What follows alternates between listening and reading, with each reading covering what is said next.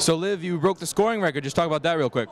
It's just an amazing feeling. I mean, as a kid, it's always been my dream to have a scoring record and always like competing for like 1,000 points and stuff like that. So I mean, to hold the record, it's unreal.